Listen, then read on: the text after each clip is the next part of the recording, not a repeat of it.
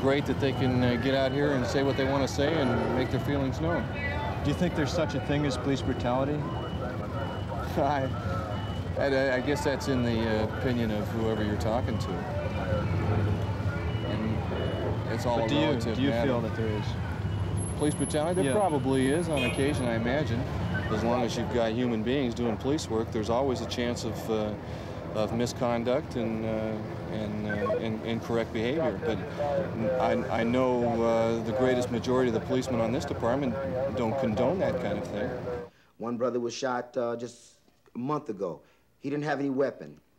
He had a piece of aluminum foil in his hands. They thought it was a gun. There must be a margin for error in that process, because policemen sometimes have to act upon information as it appears to be, not as it later develops that the facts are.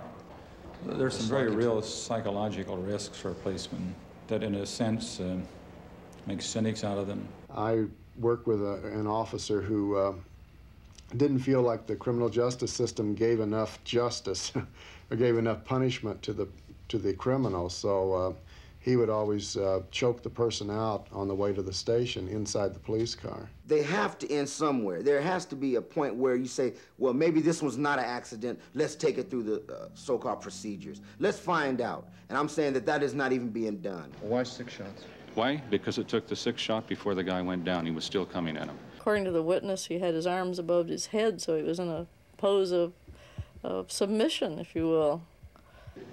It isn't a bad shooting. It's an unfortunate thing, and it's very hard for the people to comprehend when you've got a nude man unarmed. But the guy was maniacal, and he was coming at the officer. We know that in the case of the Burkholder shooting, it was the first situation in which Vandekamp, the district attorney, leaped in without waiting months and months and months and months for the police department to wrap up. And as a consequence of him leaping in immediately, he found an eyewitness to the shooting that the police department could not even find.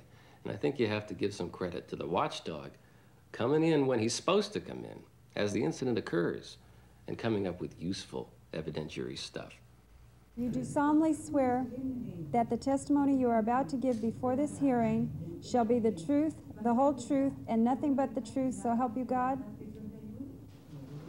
I swear. How much time was there between the first 2 shots and the other shots that you heard?